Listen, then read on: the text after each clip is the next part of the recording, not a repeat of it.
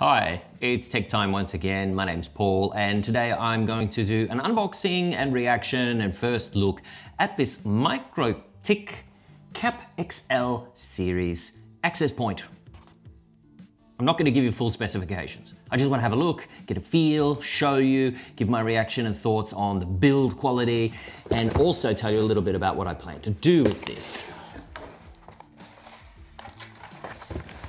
Nice, simple packaging here, and this product, particular one, is designed in Latvia, made in China. Some of the other MikroTik products are actually made in Latvia, but there it is. That's the bit we care about, right? The UFO is floating into distance there. Ooh, actually, I have to say this is quite nice, and it's got a bit of weight to it. You know, why is it you always associate quality with something being heavy? You know, it's like, ooh, this is heavy. Oh, this must be good. I don't know, it's not always like that. But for some reason, when I'm handling this kind of equipment, when it feels like it's got some weight to it, it feels like, oh yeah, they put the special things in here. It's probably just a brick inside.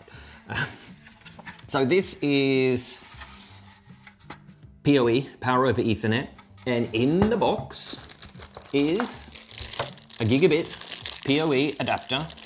You can see that one there. So that's how this will be powered. Very nice. Plug in some power, put the Ethernet in there. That one off to the access point. Bling!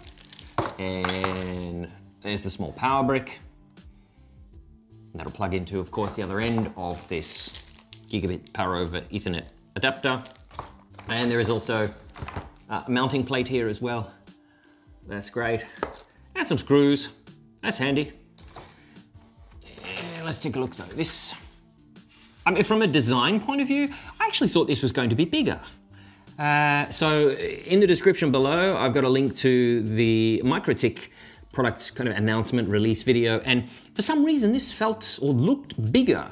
But yeah, looks a little bit like a giant smoke detector, I suppose you could say. But this is good. I mean, you need these things to be a certain physical size because there are antennas in here, and antennas have sort of a physical limitation. You know, you can get a lot better reception with an antenna element that has a certain size. I mean, you can kind of make them tiny like you would have, say, in your mobile phone, but there are some limitations there. So I'm not worried about the size. That's quite good. But yeah, this looks pretty good. What do you think? Here you go, your first look. And behind. There we are.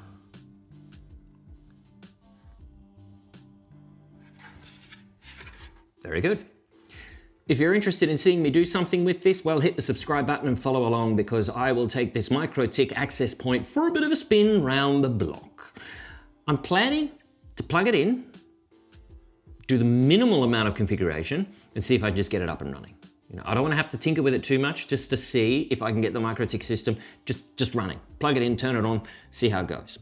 I will later on get into some more of the advanced configuration and do speed testing and all that kind of stuff. But the next step, plug it in, get it running, and then explore from there. So if you're interested in following along, press the button.